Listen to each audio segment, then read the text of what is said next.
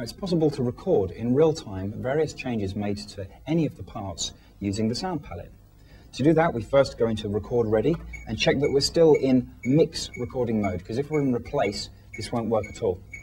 Okay, next isolate the part that you'd like to modify. Well, let's change the level of the bass in real time. So part 1 is the bass, sound palette, level.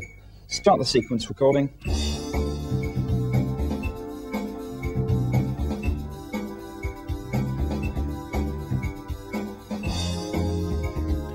Okay, let's return to the beginning and check that that bass sound change was recorded.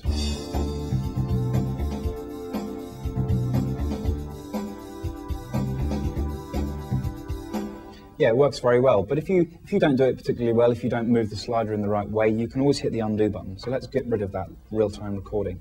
Okay, let's try exactly the same thing on the keyboard pad, but this time I'm going to modify the filter and cutoff rather than the level. So, to the sound palette, filter.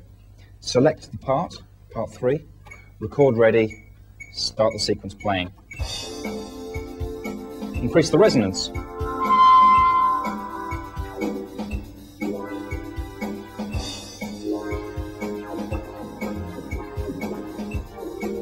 Stop, rewind, and once again, hear the sound changes.